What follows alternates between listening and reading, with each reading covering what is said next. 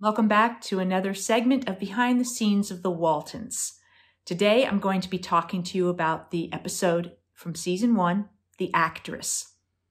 If you're enjoying these videos, please do like and subscribe. So The Actress was written by William Bast and directed by Vincent Sherman. Vincent Sherman had been a director in Hollywood since about the 1940s, had worked numerous times with Joan Crawford, Betty Davis. He was good friends with Errol Flynn. And in later years, I actually became good friends with his son, Eric Sherman. And Eric actually did some mentoring for me when I was first starting to do some writing, some script writing, and then some directing, looking into that. So I have a long history with the Sherman family. Vincent Sherman passed away just shy of his 100th birthday.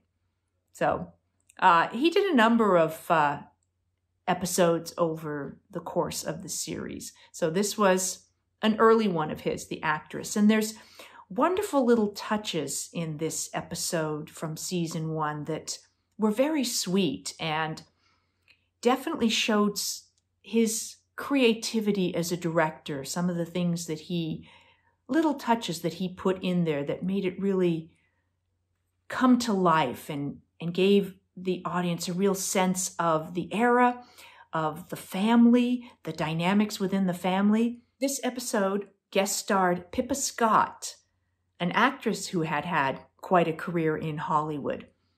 And at the time that she guest starred in The Actress, she was married to our executive producer, Lee Rich. Lee Rich and Merv Adelson were the two founders of Lorimar Productions, who produced The Waltons and later went on to produce Eight is Enough and Dallas and Knots Landing. So they had quite a successful run in producing television series. The Homecoming was one of the very first things they ever produced. So Pippa Scott was married to Lee Rich, and although perhaps nepotism got her the audition, there's no question that her talent landed her the role because she was just terrific in this role. Playing an actress is a very interesting thing, and she was a very flamboyant and big personality as an actress, very dramatic, had a lot of flair to her. But I loved the dimension of the character because you saw her make all these flips within her choices and her evaluation of the situation.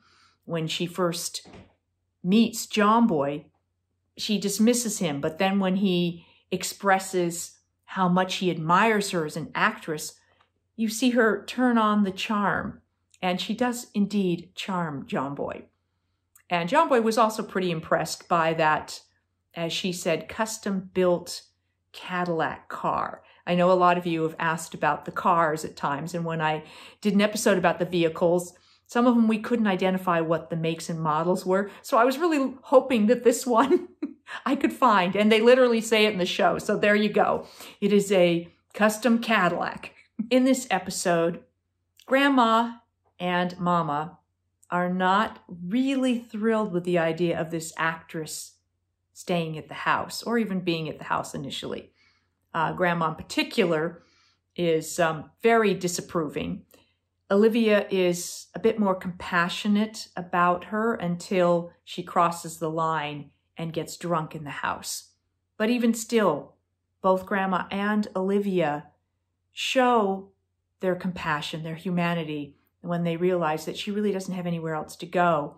And they do indeed want to find a way to help her. It was not uncommon for a long time for actors to be really looked down upon in society. They were not looked up at in the way that we look up and admire and revere some of the big celebrities and big stars in today's Hollywood. At times, they would say actors and animals are not allowed. So that's pretty tough when you are sort of classified with animals. But I think there was just a stigma for some time about what show people were like, and that perhaps that they had loose morals. And once again, this is a character who smokes. And Alvira is informed that Mama doesn't like ladies smoking in the house. And no, she does not. But Alvira took all of the rebukes in good stride. Early in the episode, when Alvira is waiting outside in the truck to find out if she is going to be invited inside the house, a number of the children and Grandpa are all peeking out the window at her. So you see the inside of the house from the living room as they're peeking out. Then it would cut to Alvira sitting in the truck. That would have been shot on the back lot. And then when she looks at the window, she's not seeing, she can look towards the window perhaps, but she's not seeing all those children in the window. So when she sticks her tongue out at them, she would have just been doing that at a particular eye line that she was given by the director. You know, okay, we want your eye line here for camera. So this is just kind of some of the ways that the editing went back and forth all the time in episodes to get all the pieces that were needed. So they'd shoot part of it and then they go, okay, later on we got to pick up this piece over here because they're not going to jump from inside the house, run outside to the back lot, get the shot out there, and then run back inside. There's the point when the kids are walking to Godsey's store with Alvira, and Jason is carrying Aaron, and Ben is carrying Elizabeth. And I don't remember that being something that was done very much, the brothers and sisters. I mean, we carried Elizabeth a lot because she was the youngest, but it was the only time I remember seeing Jason carrying Aaron and Ben carrying Elizabeth all at the same time. So I was struck by that, and from a directing standpoint, thought how clever Vincent Sherman was to put little moments like that in that just so built character. Here we are in Godsey's store, and this particular shot that Vincent Sherman crafted looks over the candy section and then over to see everyone standing around the phone. That would have been a case where they had stocked all that candy in that candy case for the scenes in Godsey's store. There were a few scenes in Godsey's store in this episode. So they would have all been shot probably on the same day. And the angled section of that, you actually could reach right through that. I don't know if there would normally be glass there, but in this case there was not. Some of that may have been to avoid reflections off of the glass. So we were really able to just reach right in and snag that candy when no one was looking. In a number of episodes in early seasons, Mary Ellen really struggled with feeling confident about herself and her looks, despite the fact that she was a very confident person, a very confident character. But in The Minstrel, when Jamie draws her picture and she doesn't think she's pretty, you know, there's times when, in The Homecoming, when she asked Mama, do you think I'm pretty? And Mama said, no, I think you're beautiful. So these moments of insecurity as she went through the growing pains.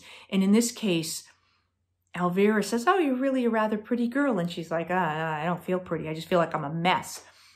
And I understand having gone through those phases because I went back and forth a lot during those times. And sometimes doing the Waltons made it even more difficult because an episode like this would be done. And, you know, I was having to explore my own personal feelings about myself to understand the character. And then, of course, she dresses me up in this dress. I liked the dress, but I hated all the extra makeup. Personally, I just thought I did look really gaudy and really tacky, and I was really uncomfortable in that. And so it was kind of an embarrassing scene to have to shoot and have everybody looking at me and laughing at me and feeling like, yeah, I would like to look pretty and I don't. There was a real tradition in particularly MGM musicals where the concept of my dad's got a barn and we're going to put on a show. A lot of Mickey Rooney, Judy Garland shows were kind of like that. And in this case, there's the scene where they decide that Alvira can put on a show at Godsey's store. So it's a little of that, Mr. Godsey's got a space, let's put on a show, you know, which I thought was kind of fun. And then when we get into the actual performance, again, the director in me watched some of what was done here, where in the frame where she's first getting ready to perform, you see this man cross into a seat. So often directors will do things like that so that it does something interesting in the frame. To put something in the foreground affects the overall depth perception of the shot and things like that. So then it keeps the frame, the shot, interesting and active. So that caught my attention in this. It also caught my attention that, and I expect this was Richard Thomas, that as he starts speaking, introducing Alvira, that he stumbles a little bit over a couple of his words. And I believe that was probably a choice of Richard's, because John Boy would not have been comfortable in front of an audience in the same way that Alvira was. She performed in front of people all the time. John Boy did not.